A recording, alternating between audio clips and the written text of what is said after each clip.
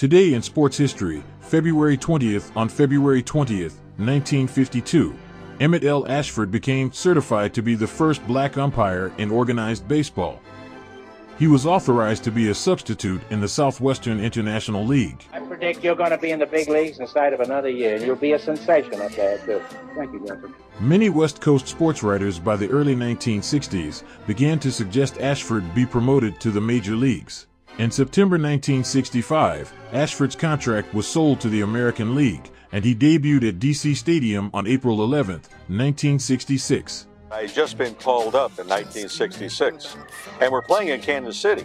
And Emmett was the second base umpire that night, and we had seen a lot about Emmett. But Emmett was dapper, first of all. I mean, he was styling, and he would show the white sleeve underneath his jacket. I mean, he was right out of GQ. To me, he was great for baseball because he drew the attention of the game.